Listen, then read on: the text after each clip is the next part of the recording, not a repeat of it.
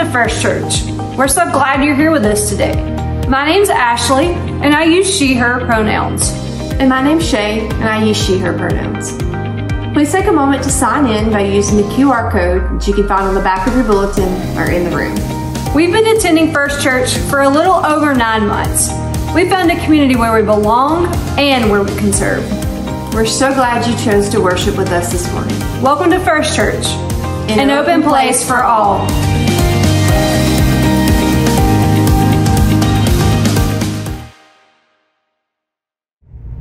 Good morning. Welcome to First Church's virtual worship service. My name is Catherine Mullen, and I use she, her pronouns, and I serve as the Minister of Community Engagement here. And I would like to share some announcements with you this morning.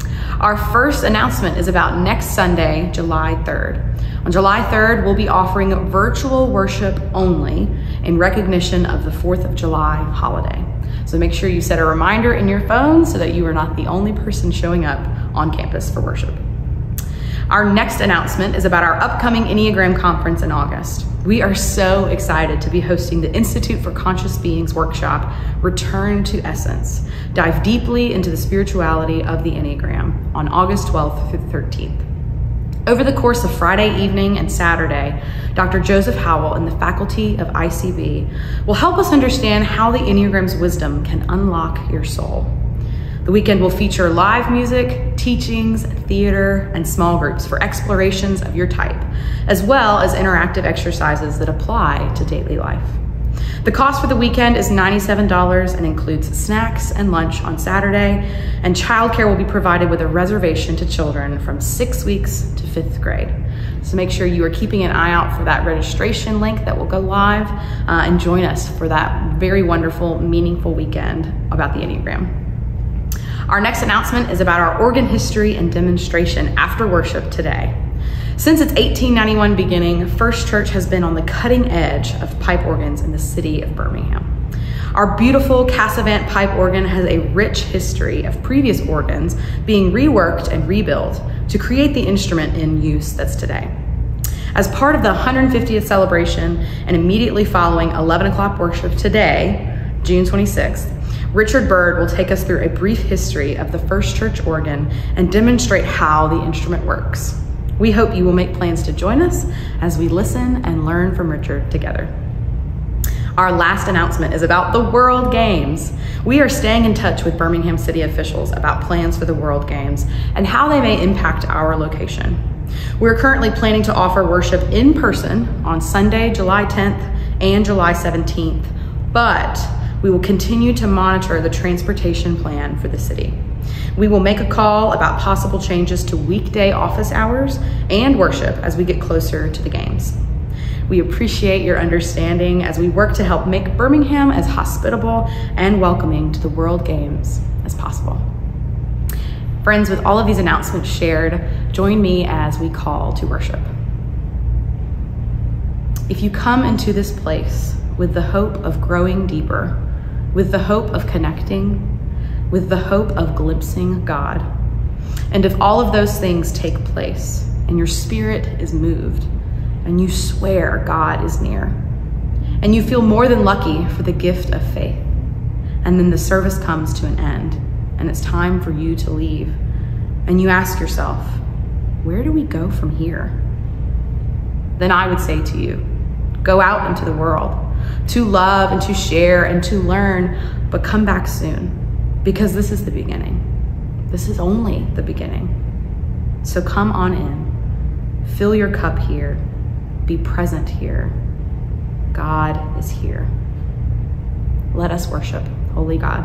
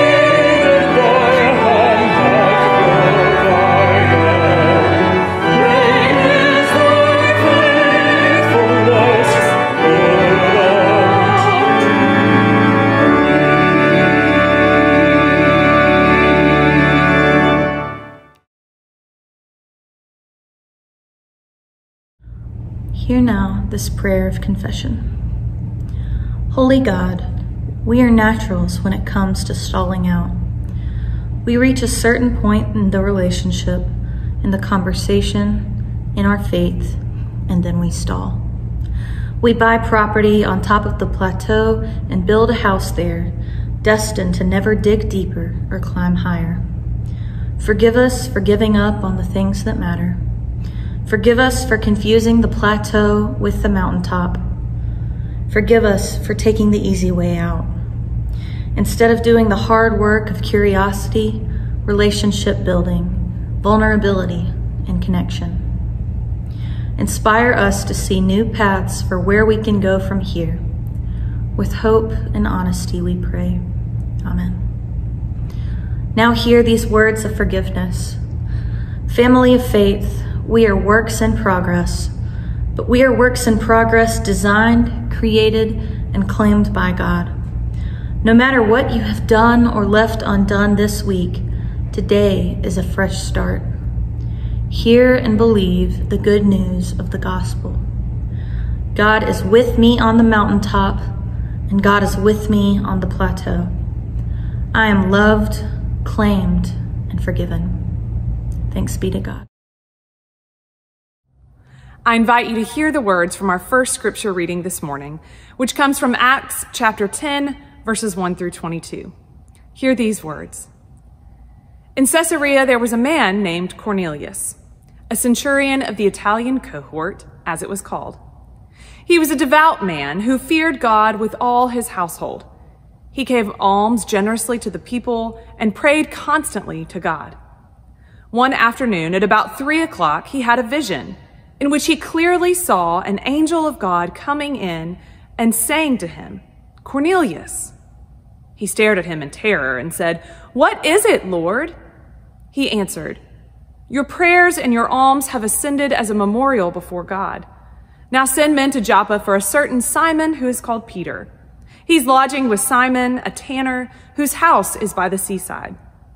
When the angel who spoke to him and had left, he called 2 of his slaves and a devout soldier from the ranks of those who served him.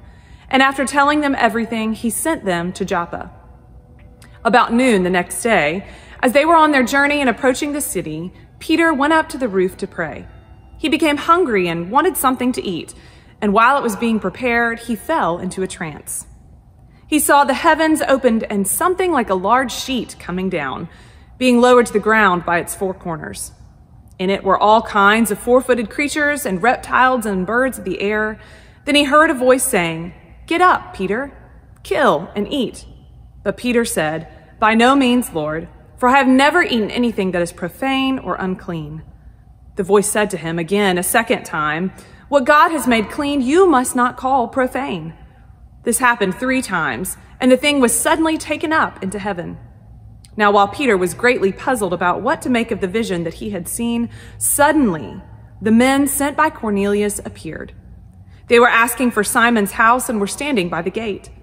They called out to ask whether Simon, who was called Peter, was staying there. While Peter was still thinking about the vision, the Spirit said to him, "Look, 3 men are searching for you. Now get up, go down, and go to them without hesitation, for I have sent them." So Peter went down to the men and said, "I am the one you are looking for. What is the reason for your coming?" They answered, "Cornelius, a centurion, an upright and God-fearing man, who is well spoken of by the Jewish nation, was directed by a holy angel to send for you to come to his house and to hear what you have to say." I invite you now to join me in our prayer for this morning. God of conversation, we are here trying to be courageous. We are trying to be curious. We are here trying to build connections in this lonely and isolated world. We want to be somewhere other than here. We want to be standing in a place and time that is closer to your promised day, where all are fed, the prisoners are freed, guns do not rule the day, the homeless are housed, and every person knows their sacred worth. And we know we can't get there without honest and vulnerable conversation, but we don't always know what to ask. We fear saying the wrong thing. we fear offending, so we eat our words and stay quiet, hoping that answers will come, but they don't always come. Connection has never been quite so easy for us, so today we ask for your words. Plant questions in us that, like seeds, grow into a garden of connection. Plant affirmation in us that, like laughter, is contagious and mood-changing. Plant curiosity in us that, like rain, washes away any judgment we carry, replacing it with a desire to understand. And when we have your words in our mouth and your mind in our hearts, then teach us how to listen. Teach us how to hear the message under the words, the grief, the hurt, the fear, the shame that hangs under sentences like bats under a bridge. Help us to hear and make space for those unspoken truths. Then teach us how to listen to voices that differ from us, voices with different opinions, different histories, different perspectives, so that like Paul and Cornelius, we might move through disagreement and ultimately find you. God of conversation, we are here, trying to be courageous. We are here, trying to be curious. We are here trying to build connections. It's easier said than done. We need you like we need this community, like we need the sunrise every morning. So draw near to us. Teach us how to speak. Teach us how to listen. Teach us how to find you in the spaces between our words and our ears. God of conversation, we've been meaning to ask, where do we go from here? How do we speak truth? How do we listen for you? Guide us. Be with us. Hold us. Unsettle us. Catch us. Feed us. Fill us. Meet us here. God, we are open, helping us to remember always to pray the words that Jesus taught us, saying together, Our Father, Mother, who art in heaven, hallowed be thy name. Thy kingdom come, thy will be done on earth as it is in heaven. Give us this day our daily bread, and forgive us our trespasses, as we forgive those who trespass against us. And lead us not into temptation, but deliver us from evil. For thine is the kingdom, and the power, and the glory forever. Amen.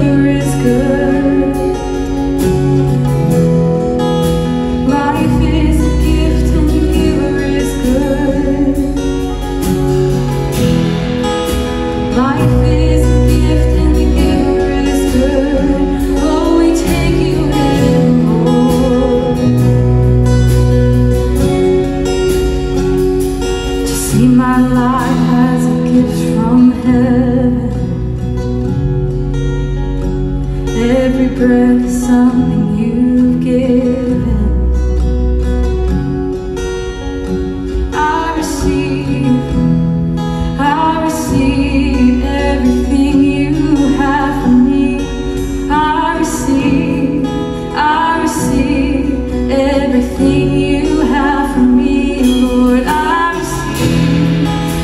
receive everything you have for me, Lord. I receive.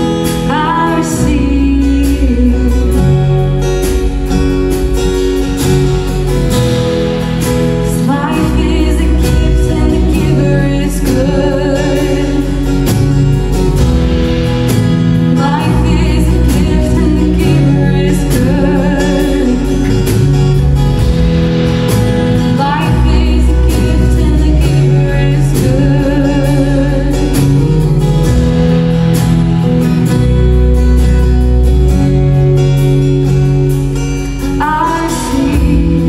I receive everything you have for me. I receive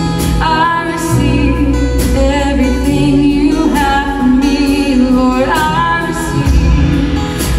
receive everything you have for me.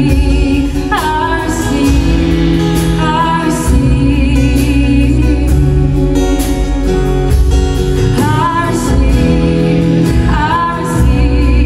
everything you have for me, Lord. I receive everything you have for me, Lord. I receive everything you have for me, Lord.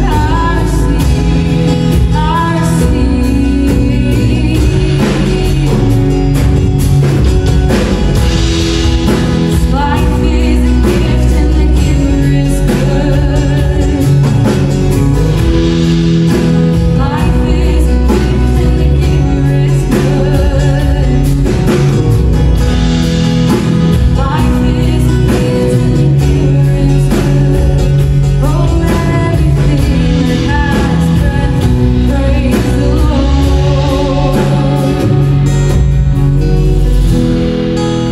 Life is a gift and the giver is good. Will you sing this with us?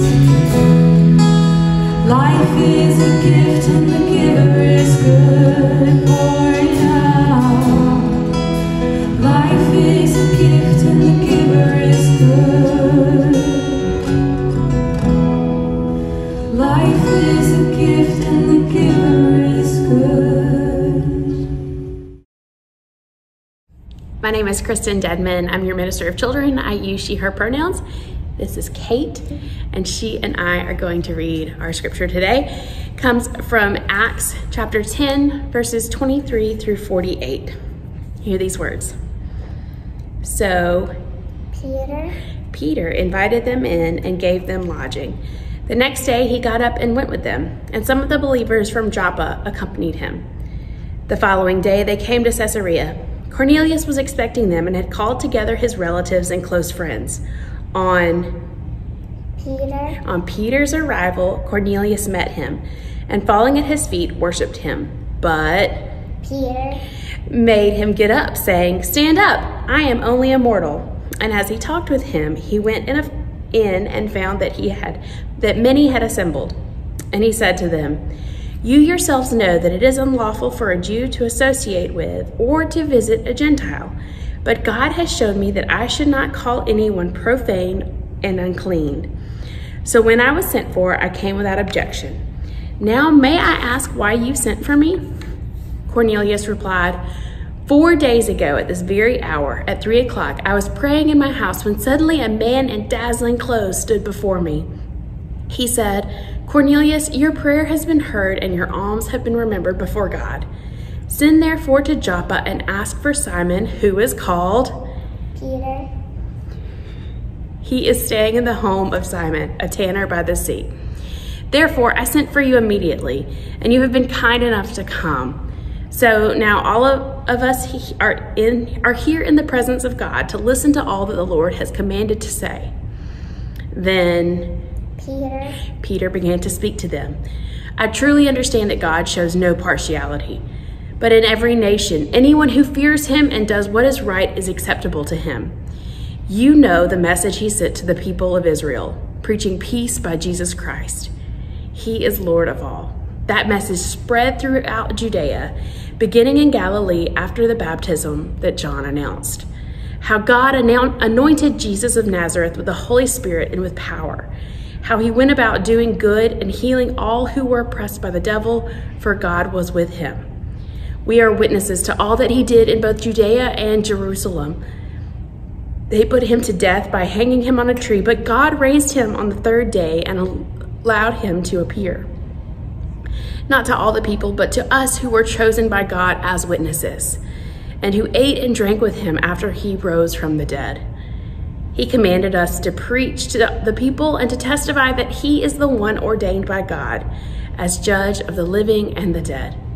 All the prophets testify about him that everyone who believes in him receives forgiveness of sins through his name. While Peter was still speaking, the Holy Spirit fell upon all who heard the word. The circumcised believers who had come with Peter were astounded that the gift of the Holy Spirit had been poured out even on the Gentiles, for they heard them speaking in tongues and extolling God. Then Peter said, "Can anyone withhold the water for baptizing these people who have received the Holy Spirit just as we have?" So he ordered them to be baptized in the name of Jesus Christ. Then they invited him to stay for several days. Friends, as we move into a time of offering, I pray that we will all joyfully give.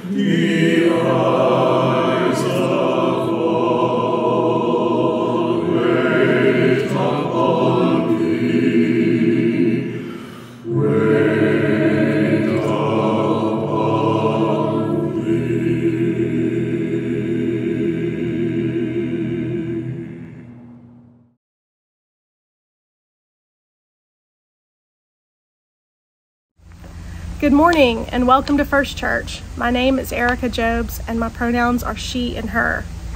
I am really honored to be here today to help wrap up the sermon series entitled I've Been Meaning to Ask. But before I get started, I'd like to quickly introduce myself. I'm a cardiology nurse practitioner, a wife to Jessica, and a mother to 3 boys. John, who is 15, Jack, who is 13, and Charlie, who just turned 1.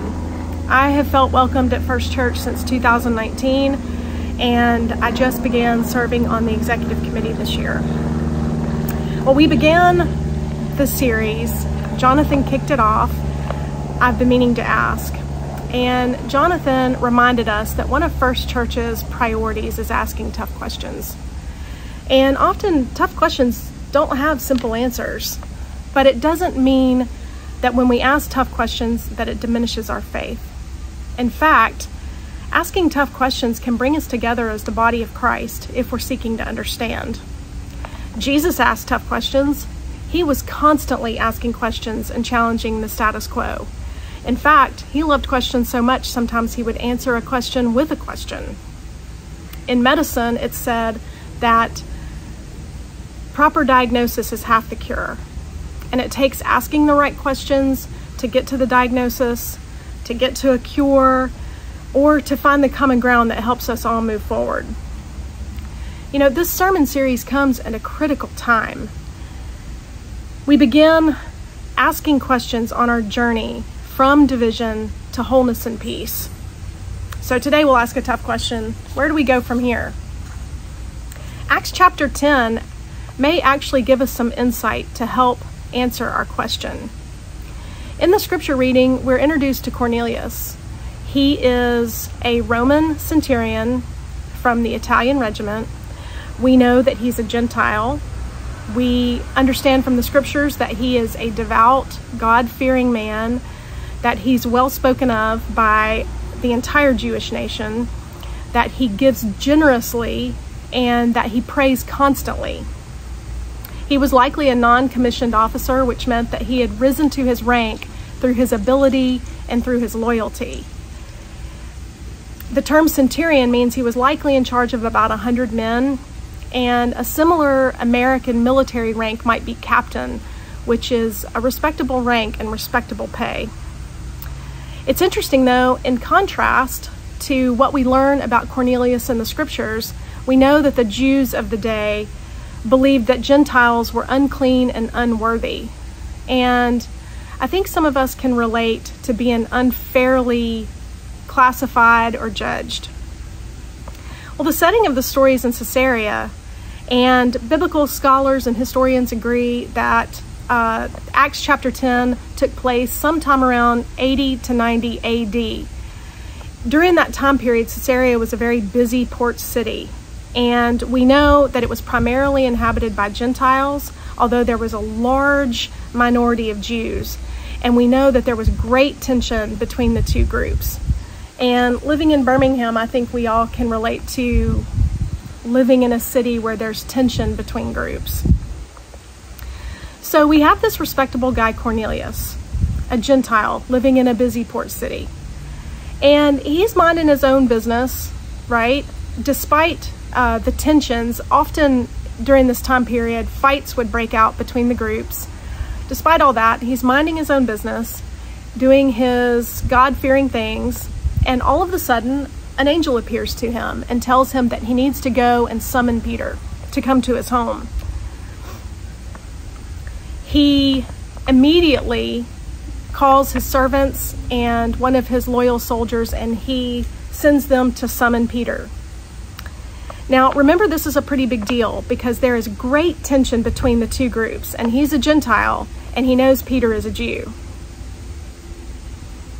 So here's where the story gets interesting. Enter Peter, the Jew. Well, what do we know about Peter? By the account of 3 Gospels, he was the first disciple that Jesus called. We also know that he was a fisherman. And when we study what the fishermen were like during this day, we know that they were manly men, that they were hot-tempered, that they used vulgar language. I'm an Enneagram 8. I'm an 8 on the Enneagram, and so I kind of think Peter might be my kind of guy. You know, he's quick to action, quick to speak, maybe a little impulsive, ready to fight or defend his cause. Remember, Peter is the guy that steps out of the boat onto the rough sea and then begins to sink. He is also the guy who, in the Garden of Gethsemane, drew his sword and cut off the ear of the high priest's servant to defend Christ.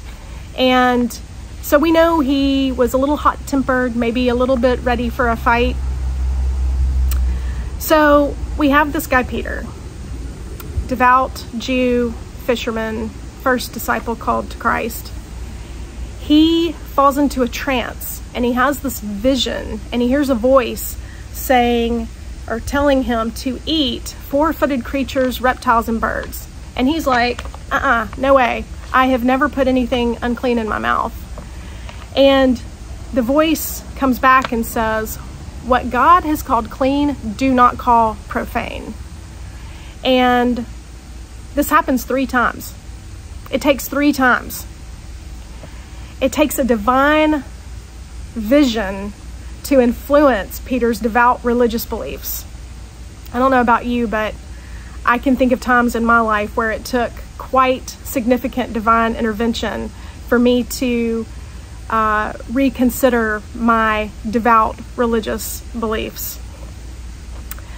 So Peter's confused, and he's sitting there thinking about this vision that he just had, and suddenly Cornelius's men appear, and he's sitting there thinking about it, and then the Spirit comes to him and wants to spell it out, and he says, "Get up and go with them without hesitation." So Peter does. And we really know what happens from here. Peter goes to Caesarea, to Cornelius's home. Cornelius welcomes him in. He preaches the gospel to Cornelius and his friends and his family, all Gentiles. And while he's still speaking, the Holy Spirit falls down upon all of the people, and they begin speaking in tongues and praising God. What an amazing scene that must have been. Just a little piece of heaven. And Peter then orders them all to be baptized, and he stays with them for several days. So what just happened there? Well, it's said that Cornelius was the first Gentile convert. This is the biblical account of how God spread his love beyond the Jews to the Gentiles, and even beyond the Gentiles to the entire world, to everyone. It's a story of radical inclusion. It's a story of a new consciousness, new beginnings for the church at that time. I'm sure many of us feel very comfortable with the idea of radical change. An open place for all. That's radical change. We cheer for Cornelius and his family, and we say, let them in, include them. You know, and while you're at it, let us in, include us, equality. We read the story and we think, see, there it is, inclusion, God's love. God loves everyone, period, the end. Well, there's so much more to the story. Where did they go from there? Cornelius, he's a very respectable guy. We've talked about this. I mean, did he become angry at his previous treatment? You know, the Jews had excluded him. They had called him unclean. And the leaders of the church had tried to continue to exclude the Gentiles. I mean, he could have retaliated. He could have sought revenge. You know, he was an authority in the region. He had charge of 100 men, but he didn't. Did he decide to break off of that early church and start his own church? I mean, he could have. He could have called it, you know, First Church of Caesarea, or maybe the First United Cornelian Gentiles. But he didn't do that either. What he actually did was he invited Peter to stay with him. And they ate meals together, and they slept under the same roof, and they prayed together. And he listened to Peter. He spent time with Peter, and probably more importantly, he let Peter spend time with him. What about Peter? What about the hot-tempered fisherman, devout, law-abiding Jew, first disciple of Christ? What did he do? Well, my guess is that after Peter got to spend a few days with Cornelius, he began to see Cornelius's heart for God and not just the color of his skin or his demographics. You know, Peter went to Cornelius because he was given a divine instruction to do so. But he stayed with Cornelius because he let love in, because his definition of love expanded. He included and he transcended. Well, the story still isn't over. The scripture tells us that Peter was later criticized by the church in Jerusalem for preaching the gospel to the Gentiles. We know that there was a period of time of great resistance and great controversy related to letting the Gentiles into the church. We also know that in the end, God's love won, and that the gospel was preached to the Jews and the Gentiles alike. we know that the Jews had a new understanding of God's love. So, why was this story included in the scripture? Because God was giving us insight into a wisdom pattern. And this wisdom pattern has occurred over and over in history, and it occurs over and over in our lives. It's order, disorder, and reorder. I read an article in the fall of 2020. It was written by Richard Rohr for the Center of Action and Contemplation, and one of their publications called Wanting. The article was called Include and Transcend, and it was adapted from his book, The Wisdom Pattern. At the time, the article caught my eye because there was such great political division, racial tension, controversy about the pandemic, and I guess in some ways that hasn't changed. In his article, Richard Rohr offers us this wisdom pattern. He calls it order, disorder, and reorder. Mythology might call it the journey, the fall, and the return to a new home. And Gurdjieff, who many accredit with bringing the Enneagram to the West, calls it affirming, denying, and reconciling. At any rate, it is a wisdom pattern, and it's a description of three forces in our lives and in our history. We see this wisdom pattern in Acts chapter 10. Rohr states that order by itself normally wants to eliminate any disorder, any diversity. It creates a very narrative, cognitive rigidity in both people and in systems. And we saw that in the early church with their strict adherence to the law. We see it in our own lives, though, when we are too rigid or too narrow-minded, when we don't ask the questions, and then we certainly don't listen to the answers. And whether we know it or not, it's because we don't want to disrupt that order. It's when our ego focuses on separateness. Dualistic thinking thrives here. It's either my way or your way. And if I'm right, then you must be wrong. The second force in the wisdom pattern is disorder. Disorder occurs when we experience suffering or resistance because our previous order no longer works. In Acts chapter 10, this represents the criticism and the resistance that the early church at Jerusalem gave Peter for preaching to the Gentiles. In our own lives, it represents the suffering that we've experienced when we feel alienated, when we feel isolated because of our own ego's focus on separateness. It's the suffering that we experience when we resist God's gentle tug on our spirit to learn how to love ourselves and to love others in deeper, broader ways. Disorder seems like a bad thing, but the wisdom here is that all three forces are needed for transformation: order, disorder, and reorder. We need all three for the unfolding of a new consciousness. And remember that the disorder or the suffering can be the crack that lets the light in. And then we have the third force, reorder. This is a transformation of people and systems. Reorder is when we find through disorder that we are deeply held and deeply loved by God. Reorder is a higher level of consciousness. It's an ever-deepening understanding of the presence of God. For the early church in Acts, it was a realization that God's love was for everyone, not just the Jews. It was radical love. And for us, reorder is the same thing. It's the understanding that God loves us at an ever-deepening level than we understand, and that God loves everyone. It's radical love.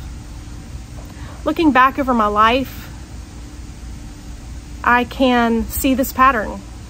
The order that I found in my early life from a very strict religion. And this strict religion had all the answers, but they were not asking any questions. And I remember the disorder I felt, the struggle I felt when I began to question those small, oppressive religious beliefs. And I remember the struggle trying to reconcile how I felt about that with what the church was teaching at the time. And then in my early 30s, I remember the first break from that small, oppressive, religious dogma and the reorder that I felt as I began to feel more freedom in God's love. And I'll tell you, that reorder at the time, it didn't feel just perfectly wonderful. I definitely felt uneasy. You know, as we move into reorder, sometimes we are stepping slightly out of our comfort zone, and I know that was true for me. I had a deeper understanding of God, and it was that deeper understanding that became the fertile soil for the entire process of order, disorder, and reorder to happen all over again. So where am I now? Well, if I was being honest, I would say that I'm someplace between disorder and reorder. How do I know? I think I know because I can feel a gentle pull inside, a discontent, and an understanding that there must be more. I feel the unknowing, the liminal space, and I know that I'm headed towards a new part of the order. So we move from order, disorder to reorder. And reorder moves us forward in transformative ways. It sets the process for it sets the ground for the entire process to happen again. If we're lucky, this wisdom pattern can occur more than one time in our lifetime. When we understand the wisdom pattern in Acts chapter 10, we understand that we are called to include and transcend. Like Cornelius, we include and love those who have rejected us and called us unworthy and unclean. And like Peter, we love and include those who that we originally thought weren't or were beneath us, or who we didn't think of at all. We move through order, disorder, and reorder, knowing that each stage is necessary for our growth and our spiritual transformation. Amen. Hear this affirmation of faith. We believe that God is a conversationalist, drawing close to us and asking, what do you need? Where does it hurt? Who do you long to be? We see this conversational God in Jesus Christ, God's own flesh, who walked the earth speaking with the poor, the hungry, the lonely, and the outcast. Therefore, we believe that our call as people of faith is to continue this holy conversation with those who look and think like us, yes, as well as with those who share little in common with us. We believe that through these conversations, we are able to catch a glimpse of the kingdom of God. And so we continue the conversation in hope. Amen.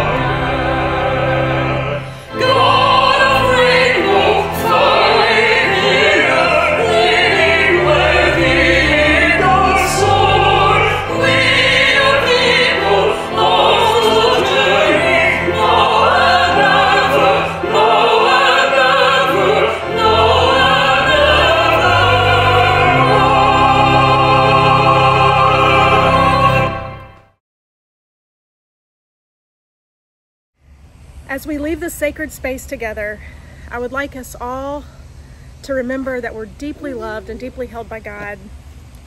And as we go out into our city, may we all include and transcend.